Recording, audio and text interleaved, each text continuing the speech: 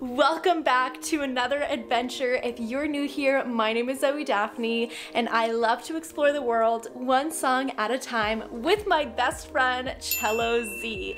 Today I am so excited because we're going on an adventure to find a lost shipwreck. I think it would be so cool to play pirate music in such a unique location. I saw this picture a couple of years ago on Instagram and I knew immediately I had to check this out. The only problem is it's all the way in Northern California, which I don't visit very often. So I put it on my giant travel bucket list and that's where it's been sitting for a couple years. The shipwreck is located near Point Reyes National Seashore, which is a protected coastline full of trails and beaches. But first, we are driving through San Francisco, which if you haven't been here before, you absolutely must stop for at least a day, if not just an afternoon. This city is amazing to explore, and I personally think it's one of the most interesting in California. We won't be stopping here today, but we will be driving by two famous landmarks, the Golden Gate Bridge and the Robin Williams Tunnel.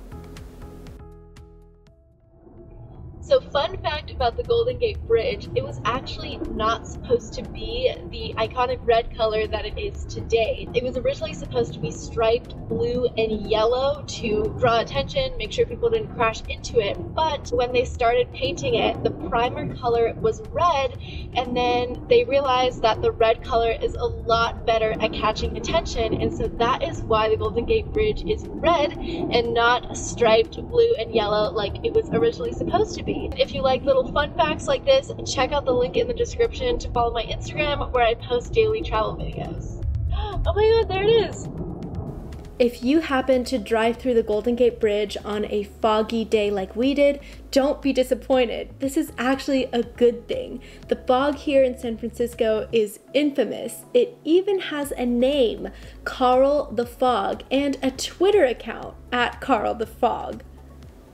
Oh, there's the tunnel! Oh my god, it's so cute!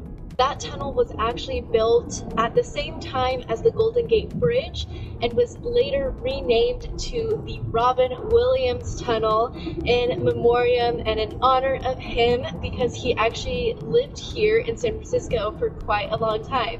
So I just love that little memorial. I think it's so sweet to honor his legacy that way. And we are finally on our way to the shipwreck. I love seeing the scenery change from a city to a rural highway and these adorable small towns.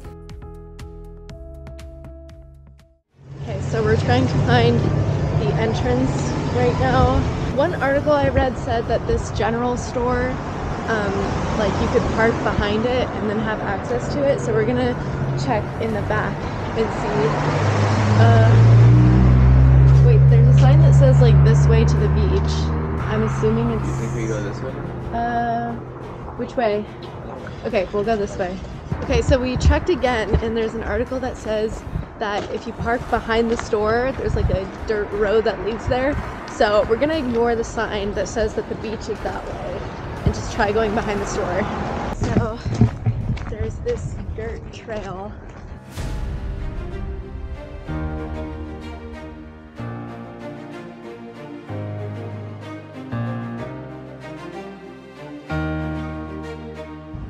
Oh my god, there it is.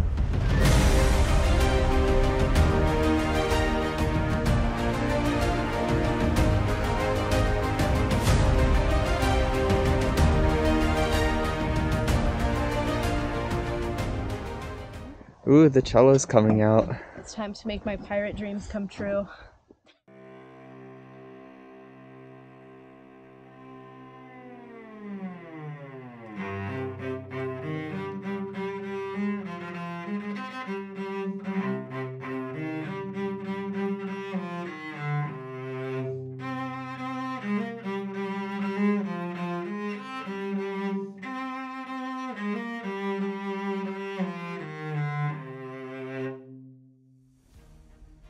I had so much fun playing here. This ship is so cool, but it's not only unique aesthetically, it also has a pretty interesting history.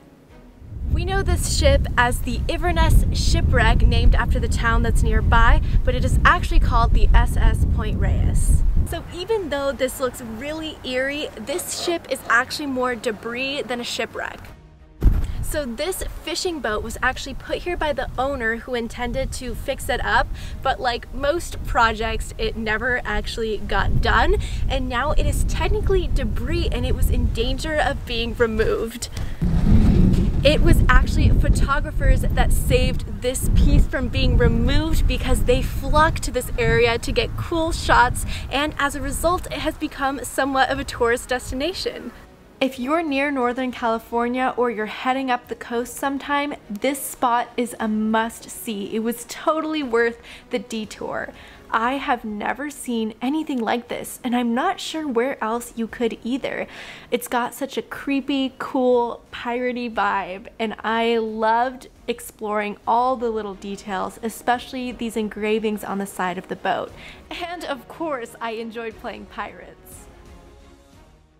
Okay, so we're walking by this restaurant and it smells so good. Too tempting to pass up. This is Vladimir's. It's located in the small town of Inverness and is right across the street from the shipwreck. Every meal starts out with some warm, delicious bread. I mean, look at that fluffy texture. Then we opted for the glazed duck with pickled cabbage, mashed potatoes, and a pickle. I haven't had duck in a really long time. The meat is so tender. This is so good. And of course, we had to try out what we were smelling outside, this delicious apple strudel. This place was really delicious, but I will warn you, since we shared a plate, they did add on a shared plate fee, which we weren't expecting, but otherwise this was an amazing experience. Thank you so much for coming on this adventure with me.